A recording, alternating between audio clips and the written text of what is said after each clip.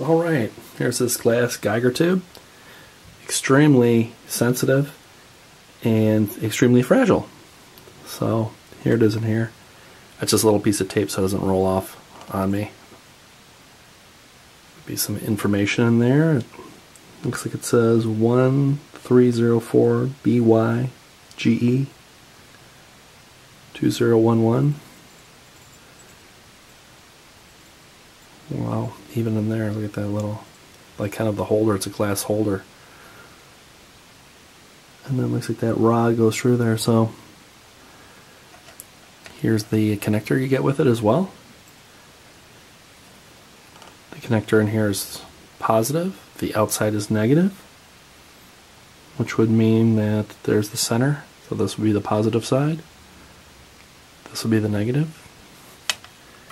If you did purchase our Geiger fountain, this is a great replacement bulb for it. When you put this in, as soon as you feel resistance, stop turning. That's plenty. Otherwise it'll break. Okay. Here's the battery. Put that on there. Put the power on. You've seen this before on our other videos. Here's my check source. Introducing. Removing the check source. Check source is good 14 inches away.